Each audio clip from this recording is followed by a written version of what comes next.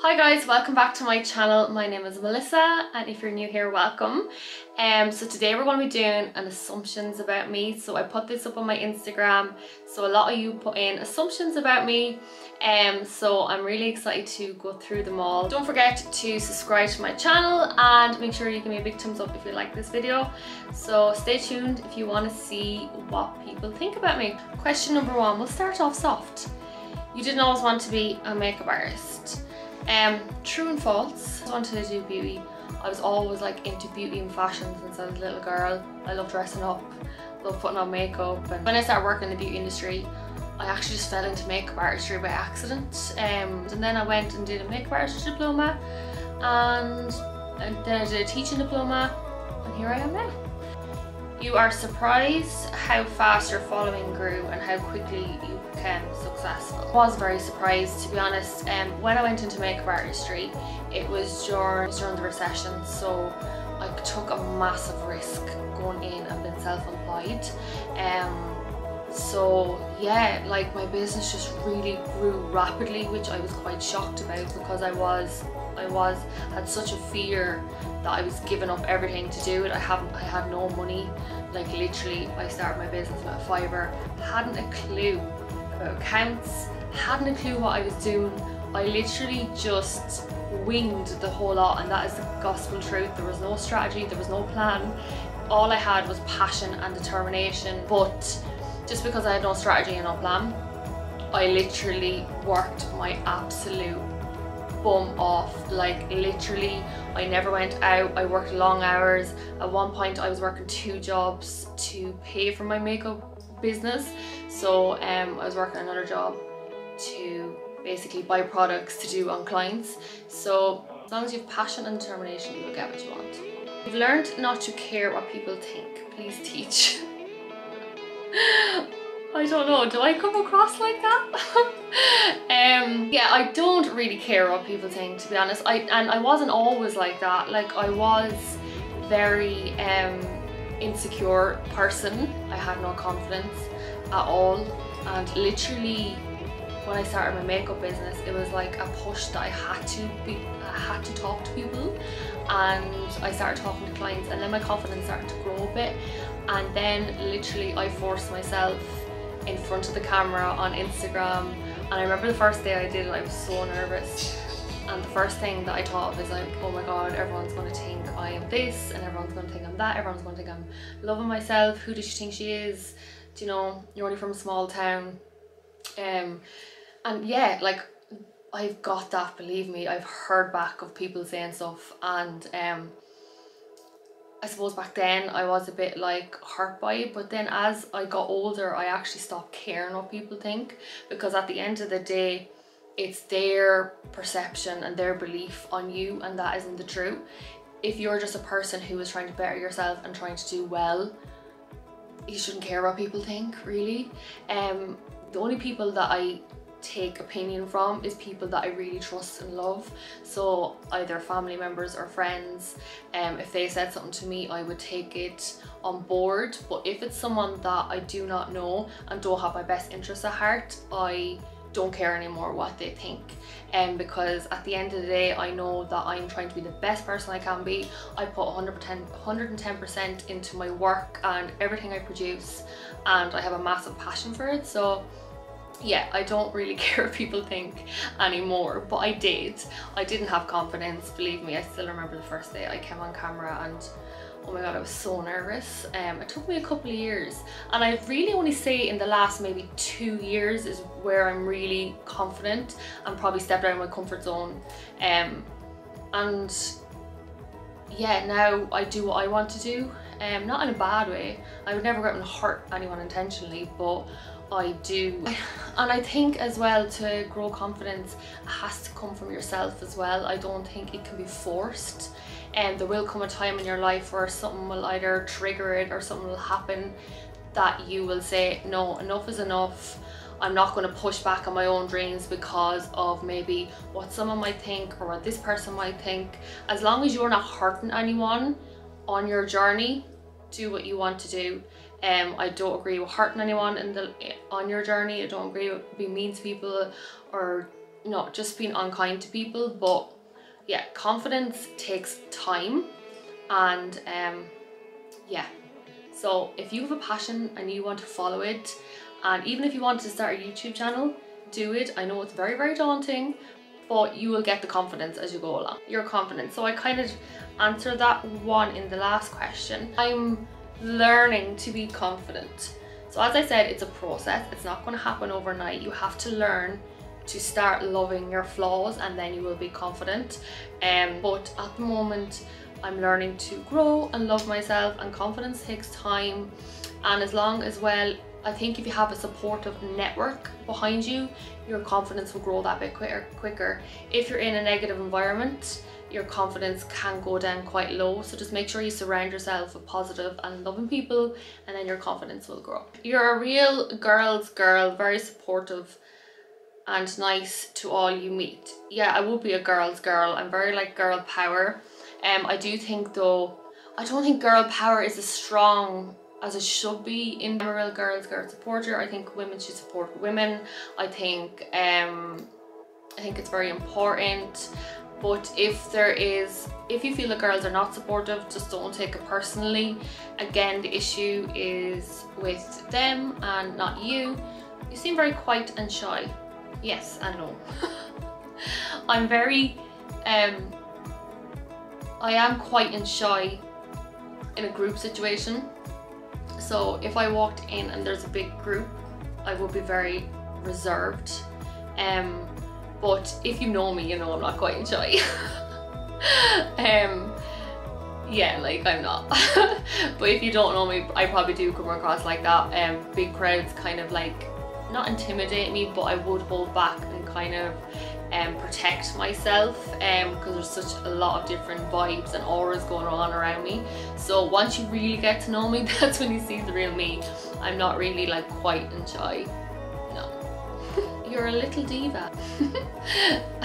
Okay, so diva can be looked at in different ways. So like okay, I'll answer the question first. You're a little diva. Yeah, I probably am a diva, but not a bad diva. Like I wouldn't walk into the room and be like, hey, look at me. But in regards to like getting what I want, yes. Not like off other people, anything that I get what I want, I get it for myself. But if someone can tell me no about something, and I'll just do it anyway. No one can really tell me what to do. Like if I have an idea or thought in my head and someone says no, you shouldn't do that, I'll go do it anyway.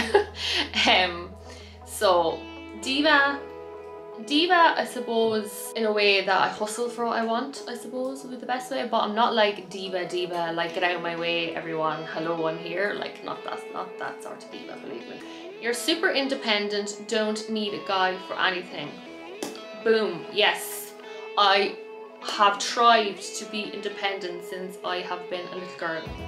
I do not like anyone paying for anything for me. I like to pay my own way. I like to buy my own things.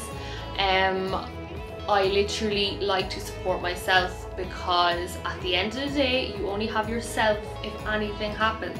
So I know that if I was on my own in this world, I would be able to provide for myself and defend for myself. You're an overthinker. Yes, I'm an overthinker. Like I do not sleep, like at all. Especially when I was working, like I could sleep maybe 2 hours a night max. Sometimes I'll go to 4 hours, but thinking about work, I'll be thinking about content, I'll be thinking about everything. Like I'm an overthinker. I think I deal with it quite well, apart from the lack of sleep. You're outgoing. Yeah, I'm very outgoing. I would talk to literally anyone. Like I love having chats with people, and I miss all my clients as well, especially with lockdown. I've developed such good relationships with clients, but again, I'm actually better in one-to-one situations than groups. You have a shopping addiction. Yeah, I suppose I do a bit of a shopping addiction, I'm not gonna lie, I'm sorry. Oh, look at this message. You're one of the nicest people in the industry, so supportive.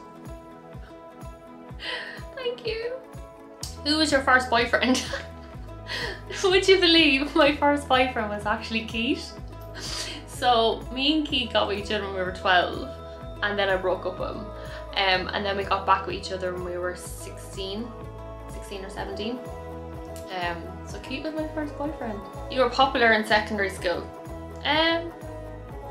I was in a big group, like I have a big group of friends, so yeah, like I suppose, like I don't really know how to answer that. Wear the pants in your relationship?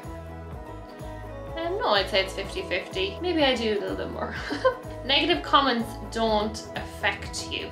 Some things like would affect me, but I've grown to deal with it, to be honest. Like, to be honest, I don't get that much negative comments. I obviously do not want to jinx it right now, but I've definitely got a few, and more so it's what actually wasn't directly said to me. It was things that have come back to me that I've heard, but I just brush it over my shoulder, because again, if it's not someone that is close to me, or someone that I actually care what they think, it doesn't bother me anymore. Like, I've got a few hurtful comments, alright, through my Instagrams and things like that, but I suppose like a couple of years ago I would be very upset about it, but now I don't really like play up to it, to be honest. Like, one of the weirdest ones I got was someone told me they were unfollowing me because my fingers were too fat when I was like showcasing products. And the thing is, like, you can say negative comments don't affect you, but if you are getting enough negative comments every day, it's pure human for it to affect you. Like, I see some influencers or celebrities who are getting really badly negative comments towards them. At the end of the day, they are human as well. I don't agree with typing or insulting another person, because at the end of the day, you don't really know them personally, you know them through a screen.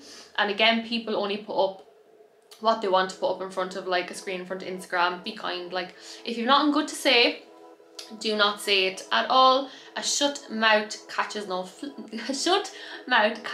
flies, as my mother would say. You don't want kids. I do want kids, but I think this question can be quite personal as well. Like, I think as well, when you assume people don't want kids, or you don't really know their circumstances behind it. But at the moment, no, I'm focused on my career. If it happens, it happens. But at the moment, no. You're a bad cook.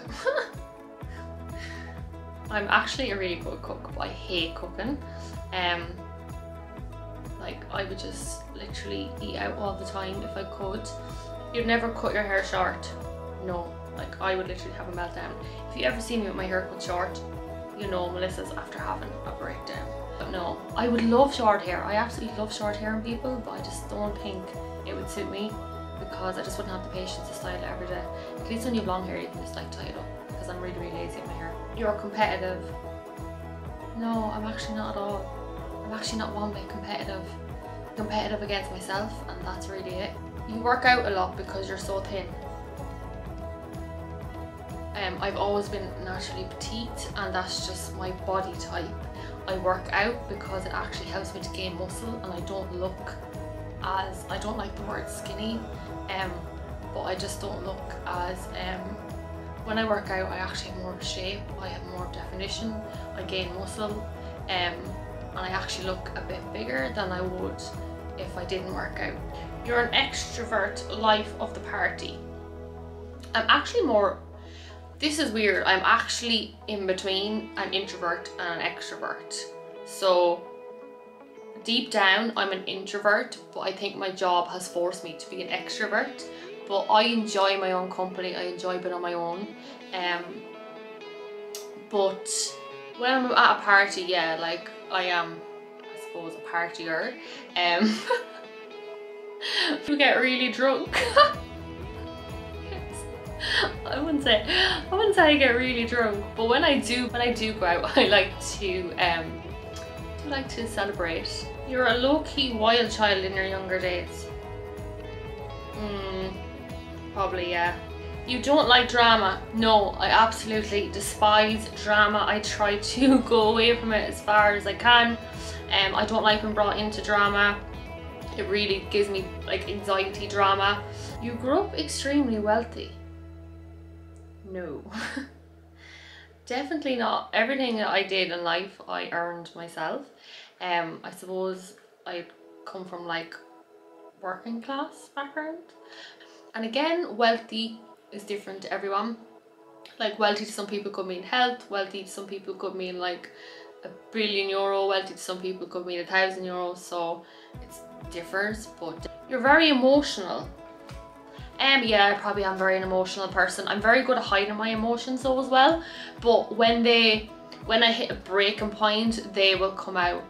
If you've been following me on Instagram, you know I've had up and down outbursts, especially during lockdown, but generally I'm very, very good at hiding my emotions. You would love YouTube to be your job. Yes, 100%. I actually really, really love YouTube.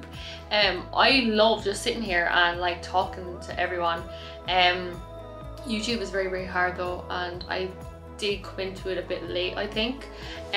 But yeah, like I would love, like I am manifesting for YouTube to be my full-time career, and just creating content like that. I think that's my area that I feel I'm drawn to right now, is creating content and creating YouTubes.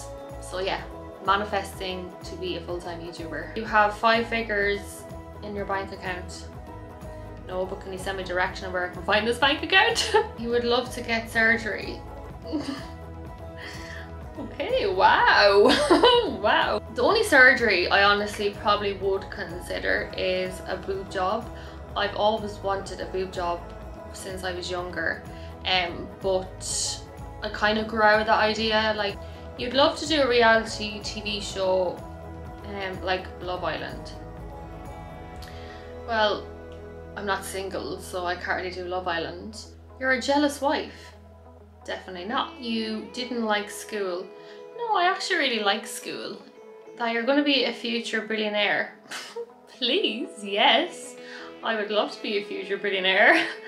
That's the bulk of the assumptions about me. Thank you so much for tuning into my channel, and make sure you comment below on what you'd like me to create next week, and make sure you head over to my Instagram and give me a follow there. Don't forget to subscribe to my channel. Give me a big thumbs up if you like this video. So thank you so much for watching, and I'll see you next week.